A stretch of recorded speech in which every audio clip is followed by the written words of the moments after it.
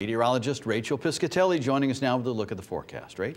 Brent, we are expecting a wintry mix for ourselves overnight tonight into tomorrow, and that will likely begin after about 7 o'clock or so. Slick road conditions tonight into tomorrow morning, so be mindful of that if you're heading out the door tonight or tomorrow morning early. Another system is expected late Sunday into Monday, so the weekend is sandwiched between two systems. So late tonight into tomorrow and then late Sunday into Monday. So most of the day Saturday and most of the day Sunday will be dry. Current numbers out there right now are in the 30s. We're at 32 degrees in Torrington, 35 in Hartford, 38 in New Haven, 36 in Chester, and 35 right now in Groton. So satellite and radar picking up on some snow that's already moving in the state, but a lot of this is not hitting the ground. I think the main event really will be after about 7 o'clock or so. You can see that wintry mix just off to our south and west. That'll be moving in our direction over the course of the next couple of hours. So taking a closer look at this hour-by-hour forecast, we have a lot of clouds out there now.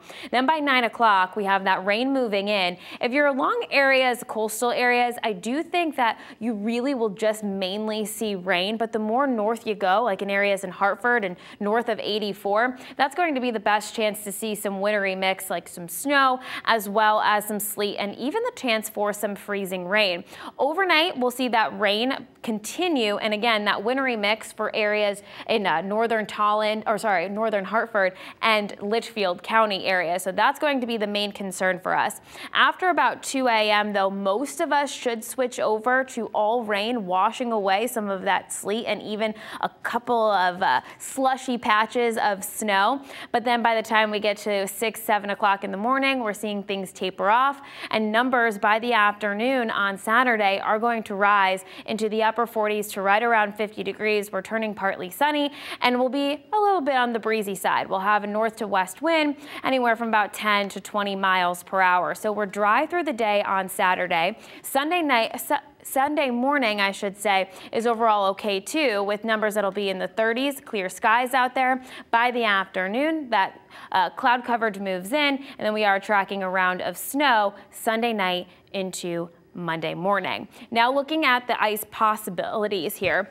Now, we can't rule out areas just north of 91 in the Hartford and Windsor locks, but I do think that the best chance to see some of those slick spots is going to be for Litchfield County and some of our higher elevations there. So be mindful of that for tonight into tomorrow morning. Slushy coating to an inch for snow, so really not thinking much in the way of that. And a lot of this is going to be washed away when we switch over to all rain. Temperatures will bottom out in the 30s, rising slightly overnight, which will help prompt that changeover from that wintry mix to rain. The winds will be mainly calm and then changing to the northwest wind 10 to 20 tomorrow. We'll have that morning rain turning partly cloudy and temperatures rising into the upper 40s to right around 50 degrees. Then for Sunday day, we're okay, we're dry. And then by Sunday night, that snow moves in. We could see a potential for accumulation of some snowfall, and that'll likely clear out by Monday afternoon. So we do have to watch that potential for the Monday morning commute. Temperatures though on Sunday will be in the upper 30s, so a pretty drastic difference between Saturday's highs